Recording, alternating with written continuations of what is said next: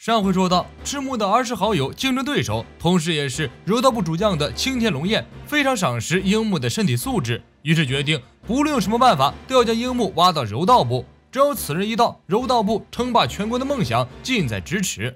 为了得到樱木，青田可谓是下了血本，居然提出拿自己收藏多年的青子照片作为交换。樱木花道：“只要你加入柔道部，这些照片全部送给你。”那么樱木到底会作何选择呢？窗外的木木替樱木足足捏了一把汗，在青子照片的诱惑下，看样子樱木就快把持不住了。青田手持照片，樱木像只兔子一样随着照片左右摆动。青田揽过樱木，这些青子从小学到初中的照片，连我都舍不得放手。樱木，你能理解这种心情吗？我和你都暗恋着晴子，我收集这些照片足足花了5年的时间，这种执着程度，樱木你明白吗？樱木连连点头，表示我都懂，照片先给我吧。青田说：“那就加入柔道部吧。”樱木脸色一变，我不想。二人你来我往，无限过招。樱木的态度非常明确，公私也很分明。晴子的照片我想要，但我还不想加入柔道部。翻译过来就是，我樱木花道想要白嫖几张照片。青田气得差点跳上去咬樱木。你这种任性的家伙，我青田可不吃这一套。樱木听完立即站起身，无所谓，我可以凭实力去拿。青田笑了，凭实力？敢在我面前说这种话的人，除了赤木之外，你是第一个。樱木一听来了兴趣，难不成你们是朋友？于是青田向樱木讲起了自己和赤木的往事。小学5年级的时候，青田就成为正式的柔道选手，而且每战必胜。当时的青田非常热爱柔道，出于善意的友情，青田邀请赤木也加入柔道队。结果赤木却冷漠地回绝了他，并且表示柔道很难看。这对于当时非常热爱柔道的青田来说，无异于是一种沉重打击。从此之后，青田与赤木就产生了裂痕。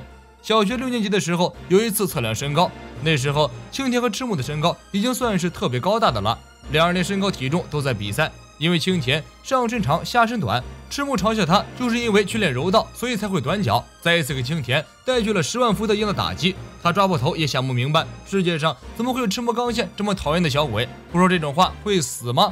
而且自己的短脚根本不是因为练柔道造成的，因为天生就是这个样子。樱木一听，原来赤木品质这么恶劣，看来不是我一个人讨厌他，于是和青田2个人开启吐槽大会模式。青田也是因为小学时候的这2件事和赤木的裂痕越来越大。现在最麻烦的是，二人的暗恋对象晴子居然是他们仇人的妹妹。世界上怎么可能会有这么不凑巧的事情？世界上怎么会有这么不相称的兄妹？最后一句话引来樱木的共鸣，二人瞬间达成共识，站在统一战线。窗外的赤木气疯了，起身要进屋杀人。木木连忙死缠住赤木，求他冷静。青田趁机哄骗樱木与他联手，一起对付赤木。那么联手的前提很简单，就是在柔道部申请上签字画押。樱木关键时刻还是很冷静的，吃顿一饱和顿顿吃饱，他还是很清楚的。拿到晴子的照片也不过是几张照片，可是在篮球部他可以天天看到晴子，而且是活的。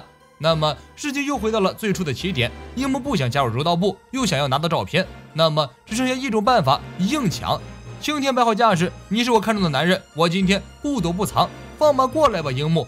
樱木直接扑向青田，青田抓住樱木的衣服，一个过肩摔，将樱木重重摔倒。虽然樱木在技术上输了，但是刚刚在两人交错的瞬间，青田明显感觉到樱木身上有一股王霸之气，让自己冷汗直冒，背脊发凉。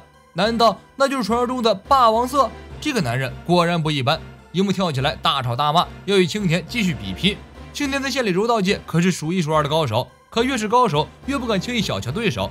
青田打心底里对樱木认真起来，这家伙虽然是个门外汉，可是他说不定比自己想象中的还要厉害。樱木，我来了！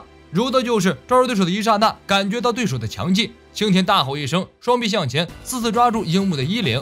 结果樱木顺势使出了自己的拿手绝学无敌头锤，一招将青田放倒。樱木欢天喜地从青田的怀中摸出晴子的照片，青田趁机拉倒樱木，一招十字固将樱木死死锁住。怎么样，樱木，我厉不厉害？是不是越来越想加入柔道队了？樱木一副誓死不从的悲壮样子，让我加入柔道队？不可能，绝对不可能！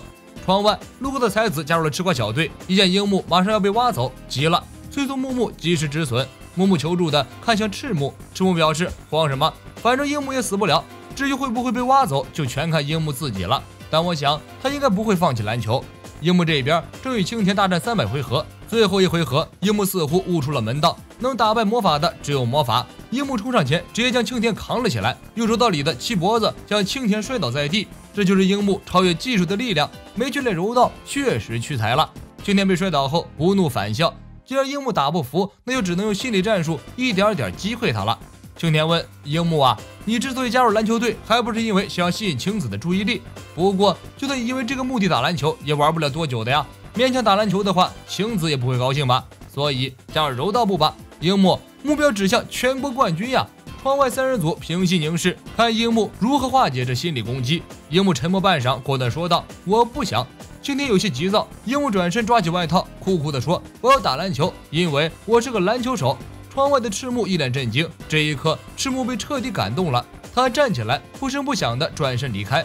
晚间训练，樱木摇摇晃晃地走向体育馆，赤木一把将他薅了进去：“你小子迟到了呀！”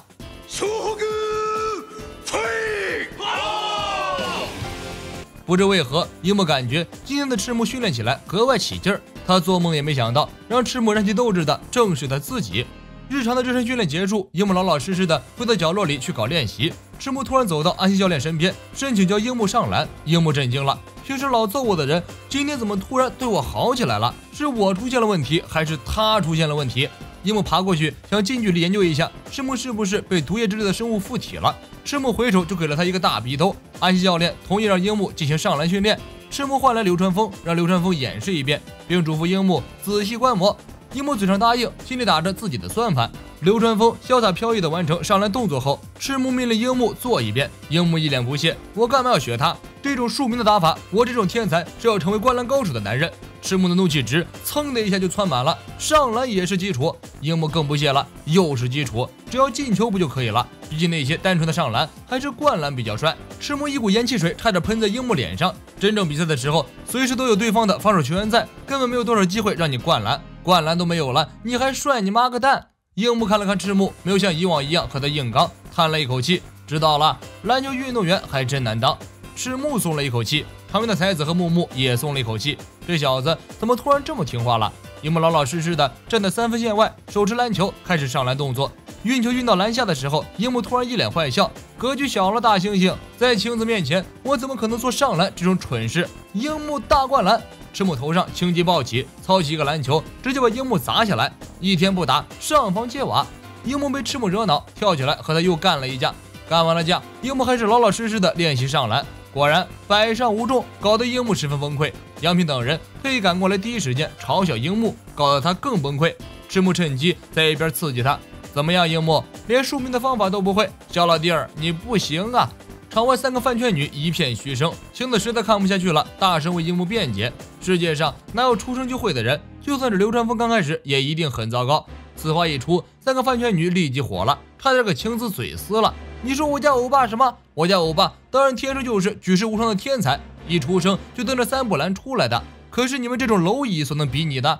赤木流川枫再示范一次上篮给樱木看。樱木眼看场边的疯子们都在为流川枫尖叫，就连晴子也正逐渐失常。樱木于心不忍，一个好端端的女孩就这样被饭圈文化带跑偏了。于是趁流川枫上篮的时候，一球砸在流川枫的屁股上，让流川枫出洋相，为的就是让晴子尽早醒悟，顺便自己也出恶气。赤木上去就是一个大逼兜，你个小崽子，投篮投不进，投人倒是挺准。樱木故作惊讶地看了看自己的右手，大概是手滑了一下。为了证明自己的实力，樱木又试了一次，不出意外再次摔倒。赤木一脸严肃：“这都是你太小看篮球才导致的结果。”眼看两人又要打起来了，木木跑过来圆场，请流川枫再示范一次。樱木知错还犯，再次用篮球击倒流川枫，这一次把流川枫惹毛了，趁着樱木上篮，一个流式全垒打将樱木干倒。可怜木木学长打完了赤木的圆场，又来打流川枫的圆场。樱木一脸正经，主动向流川枫道歉，恳求流川枫再示范一次。众人露出欣慰的笑容，流川枫也接受了樱木的道歉，转过身去再次表演上篮。樱木直接将一筐篮球全扬了出去，不好意思，我全身都滑了，笨蛋流川枫，去死吧！二人的梁子就此结下。本来流川枫是不屑与樱木之辈往来的，不过今天之后，与樱木拼刺刀成了流川枫睡觉打球之后的又一大兴趣爱好。赤木实在忍不了了，过来一人一个大逼兜，你们2个今天都不准练习了。可怜流川枫被樱木连累，被安排到角落里罚站。